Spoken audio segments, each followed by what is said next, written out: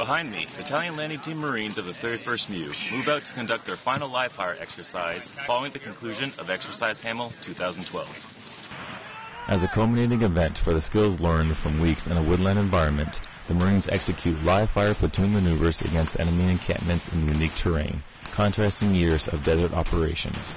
So many Marines have been concentrated on Afghanistan and Iraq, a lot of urban techniques.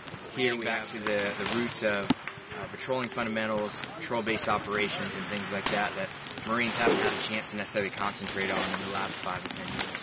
While these Marines may not find themselves in such terrain in the Middle East, they nevertheless add critical skills to their overall tactics, techniques, and procedures, making them all the more ready for the future. Corporal Jonathan Wright, reporting.